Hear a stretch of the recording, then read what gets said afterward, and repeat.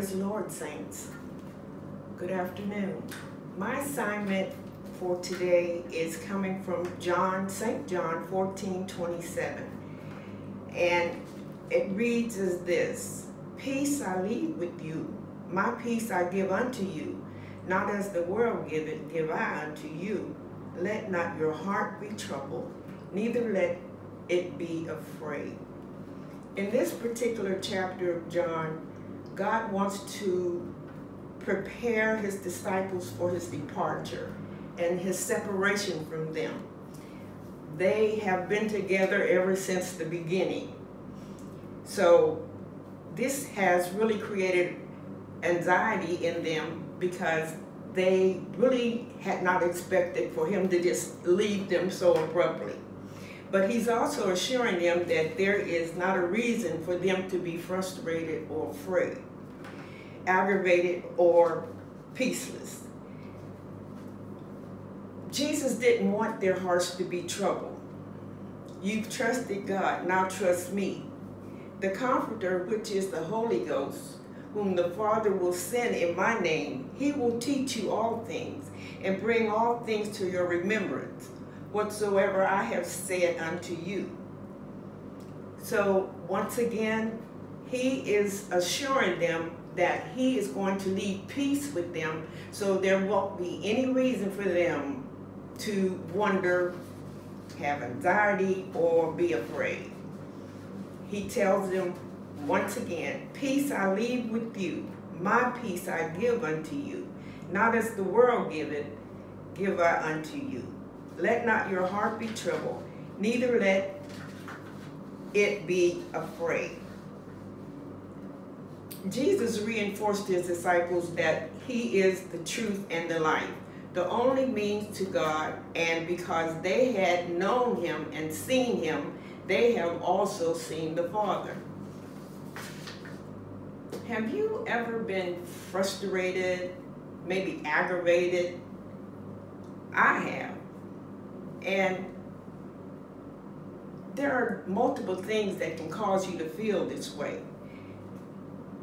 Have you often been frustrated or aggravated? I know I felt this way many times, but I've learned that we can come to a point in our lives where we don't experience being aggravated and frustrated every day. In fact, aggravated and frustrated is not the condition God wants us to live in. Let me show you what I mean.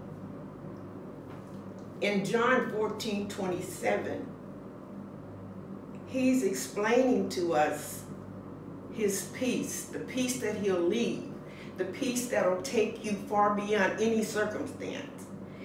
Now there's a worldly peace we have when everything is going our way, but the peace Jesus gives us is totally different quality of peace than the world gives. It's a peace that passes our understanding. It makes us peaceful when all natural reasoning says we should be upset. We can make the decision to stop allowing ourselves to get upset, aggravated, and frustrated. Although we may think I can't, but according to Jesus, we can help it. He offers us peace that can keep us from getting this way. It is important for us to realize that we have a responsibility to not let our hearts be troubled or afraid. We will never break loose from anything we're struggling with until we take personal responsibility where we are now. Most people just want to blame someone or something else for their problems. A bad childhood, their lack of education, their nationality, their personality, and make excuses for the way they are. But we can't let the things from our past or present become an excuse to stay there. Believe me, I know. I learned that I had to take responsibility for my actions if my life would ever be different than what I experienced throughout my childhood. I remember when I realized that living with frustration, aggravation, and worry really just did me no good at all. All I ever got from being this way was a headache, a backache, a grouchy attitude, and a regret for saying and doing things I should have never said or done. As I began to take responsibility and say, God will help me to do something about this if I really want him to, things began to change. It was easy and it didn't happen overnight, but as I trusted God more and more to help me and then made right choices to act like Christ instead of the way I felt like acting when I was upset or didn't get my way, I changed. I learned to live with the peace of Jesus. And you can too. We can have anything God says we can have. He is of no respect of persons. The promises of God are for whosoever will. We're all whosoevers, but not all of us are willing to do what we are to do to inherit the promises of God. We may be willing to hear the truth, but are we willing to do what it says?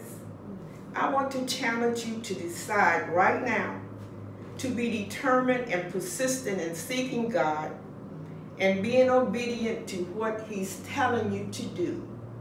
Our enemy, the devil, is persistent and will do whatever he can to wear us out and keep us from God's will.